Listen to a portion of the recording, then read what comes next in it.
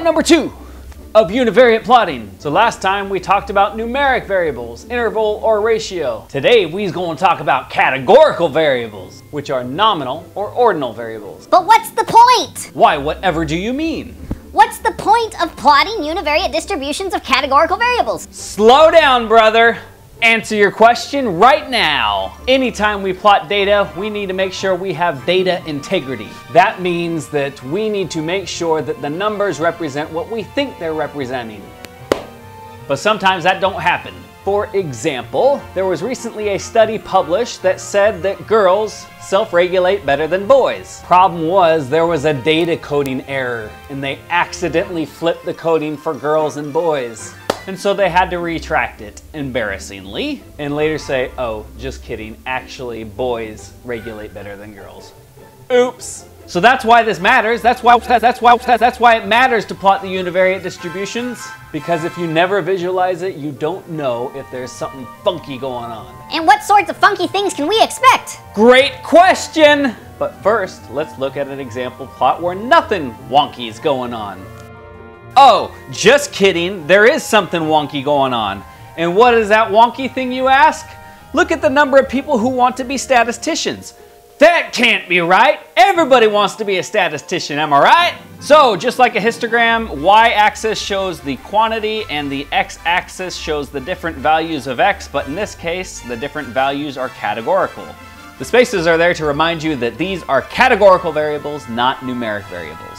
So, this best profession graph, according to a prestigious poll, asks people what they want to be, and they give them 4 options: fireman, pilot, accountant, or statistician. The most people in the sample reported they wanted to be a fireman with, I don't know, 175 or so. Then pilot, then accountant, then statistician. We statisticians, we have it so bad.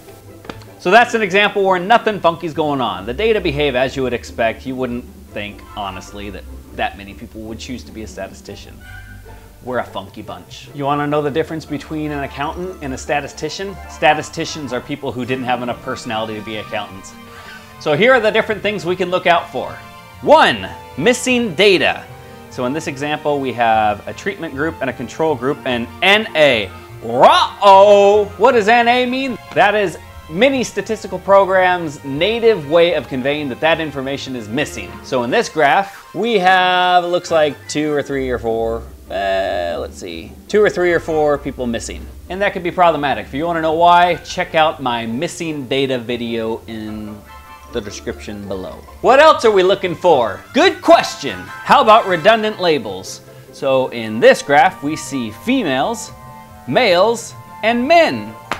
We've got both males and men. There's so much testosterone, I can't handle it. So what happened here? What happened was that somebody accidentally used 2 different labels to either be men or male, same thing.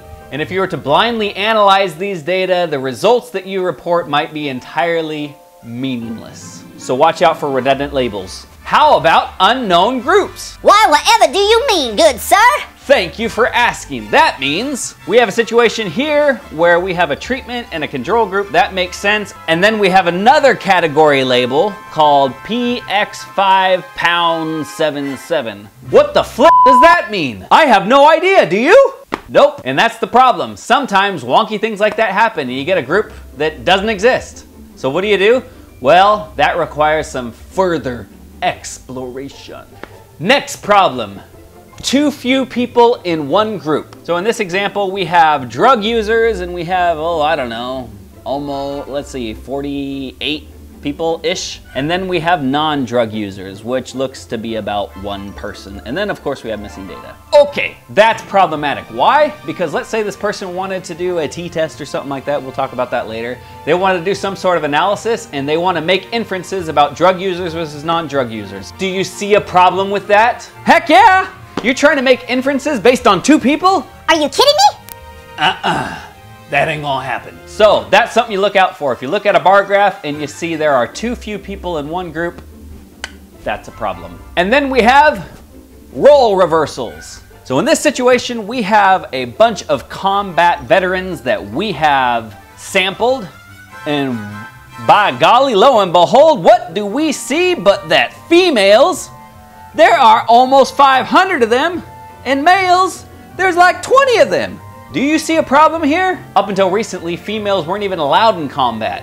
And you think things changed that quickly? That now there are that many more females than males? I don't think so. Neither do I! So obviously this is a situation where somebody had messed up the coding. They accidentally called females males and males females. Because here's what happens. Sometimes when you read a data set into some program like SPSS, it takes the names that you had, male and female, and converts them to a 1 or a 0.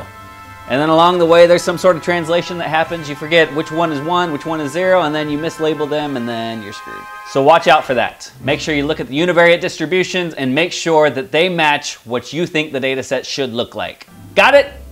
Oh, this next one's a fun one. Mixed up labels. So in here we have a bunch of 14-year-old youth being asked how many sexual partners they have had in their lifetime. Oh my goodness! The mode here, which you will remember means the most frequently occurring score, is 10 plus. So most people are answering they've had 10 or more sexual partners?